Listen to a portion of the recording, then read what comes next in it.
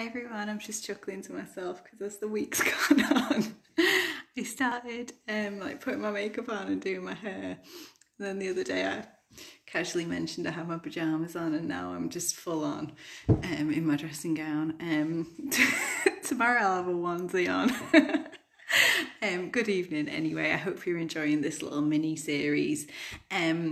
Tomorrow, well, my March hypnobirthers had 2 face-to-face sessions with me, and the third session was when all this crap started going on. So I cancelled their last session. Not cancelled it, I've postponed it because I just didn't think it was a good idea. 3 pregnant women and their partners wasn't a good idea. So we all mutually agreed to postpone it, and they've agreed to be my guinea pigs for my first virtual, is that the right word?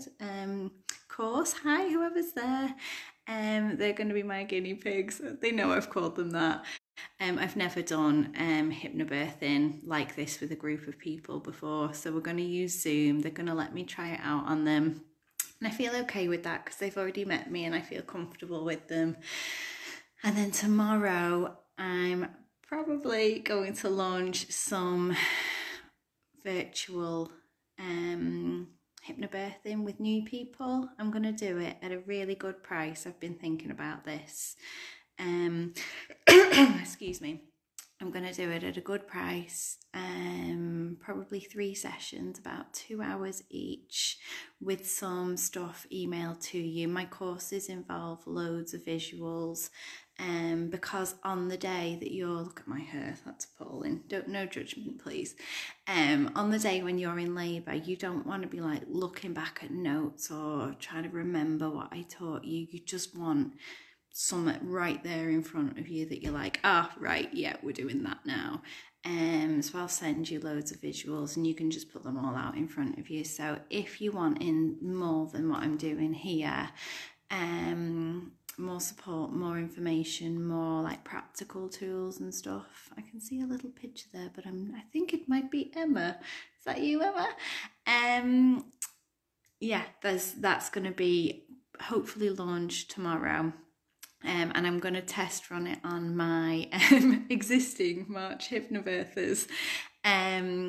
So active labour, okay. It's called active labour, it's called established labour. Some people call it the upstage of labour. I recognise your picture, Emma. I knew that was your children. Yeah, active labour, established labour, the upstage of labour for reasons that we'll talk about. Medically, it's called the first stage of labour, which I don't buy into at all. I've got loads of messages, hold on. Because so much has happened already, and if you're told that this is the first stage of labour, you're going to be like, what was all that I've just done? So it's just not factually correct, and all the stages of labour are labour, whether you're in early labour, established labour, giving birth, it's all labour. You've got to go through all those stages. There's no rush to get through them.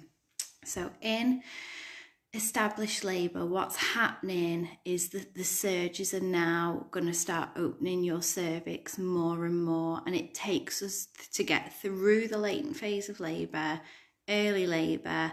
Hiya Danielle, into this established active stage of labour before any significant opening of your cervix goes on. And that is perfectly normal. That is perfectly normal. And how it works, again, imagine my hands are your uterus, my wrists are your cervix. As well as having a surge where all the muscles start to tighten and then relax back down. Do you remember that picture? I think I need to do it backwards, don't I? That way. Yeah, as well as that happening, what also happens is every single muscle fibre, thank you Danielle, starts to draw up. So every time you have a surge, your uterine muscles draw up a tiny, tiny fraction of a millimetre each time. And if you watch what happens to my wrists over time, they start opening, That's how your cervix opens. The uterus draws it up, so it doesn't like open, it gets drawn up, okay? And we'll talk about the reasons why it's getting drawn up on the birthing stage video that I do either tomorrow or the day after. Now, a significant thing with established labour is the surges are much more predictable than they've ever been so far. So whether that's, they're usually, I don't like timescales, but they're usually about every 3 to 4 minutes, okay? So you'd have roughly a 3 to 4 minute gap, maybe 4 minutes at the beginning of this stage, 3 minutes at the end of this stage, but everybody's different. And about a 1 minute surge, okay? So you've got that kind of, when you're roughly due on, because that same amount of time has gone by. They're all evening out in terms of how long they're lasting. So in established labour, about a full minute from start to finish. I need to do it that way. I watched one of my videos the other day and my wave was going the wrong way. From start to finish, remembering that most of the surge is the build up and the come down, and only a tiny part of the surge is the peak at the top when the uterus is at its tightest. So that predictability that they're coming with almost certainty every few minutes will tell you that more than likely you're in established labour. Women were in the early phase of labour that I was talking about last night, where women are quite quiet in early labour. In established labour, they start making more and more noise. Lots of people think hypnobirthing is about being quiet. It's not. If you're quiet, you're quiet, but if you want to go for it with your voice, then go for it. It's really helpful making a lot of noise, actually. Women might start really, purposefully breathing, and you can really hear those breaths being drawn in and then released. Grunting, groaning, moaning, roaring, mooing. It's all totally allowed on a Lionheart hypnobirthing course. That's why we're called Lionheart.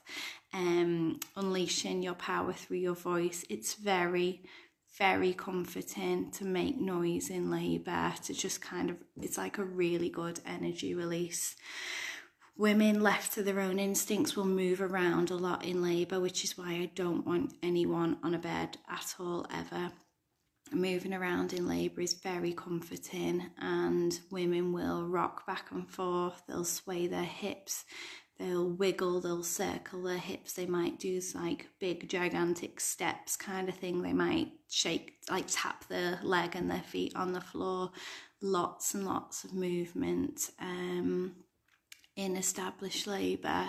So those predictability of the surges, coming regularly, every few minutes, lasting about a minute each one, all evening out in terms of strength, and you have to stop and concentrate when they come. Being really focused on your breathing, keeping your body relaxed, and then the noises pretty definitive that somebody has moved along in labour when you're grunting, groaning, moaning. You weren't doing that at the start, so it's pretty definitive that you have progressed in labour. Your behaviour is totally different than what it was at the start, and moving around a lot more, swinging, circling those hips, rocking back and forth, stuff like that. Now, if somebody was to vaginally examine you in labour, and I say if, because you don't have to be examined in labour. I won't have time to go through this on this little mini series, but we will if you want to do a course with me. There's lots of other ways basically of assessing labour, mostly looking at your behaviour. At the start of this active established stage of labour, someone would be about 4 centimetres dilated, so the cervix would be 4 centimetres open. And at the end of the active stage of labour, somebody would be about 9 centimetres open. So this is the stage when your body is opening more and more and more. No time scales, because labour, as long as mum's okay and baby's okay, it really does take as long as it takes. And tomorrow, I don't know if I'll put them both together. I'll do transition tomorrow. That's that stage of labour, transition, and I might add into it the down stage of labour, the birthing stage. And then on Friday we'll go through birth of the placenta, because everybody forgets that when you've got your baby, you've got a placenta to give birth to as well. And just if you are remotely interested in doing a hypnobirthing course with me, like this, like so there'd be, I don't know how many, a small group watching, and I will be talking like this, and you can ask me questions direct. I'm gonna release some dates hopefully in the morning. Yeah, and just let me know if you're interested. All right, if you like that video, just press the little like button, and then I know that I'm doing what people want me to do. Ask me any questions. Have a fabulous night, everybody. Bye bye.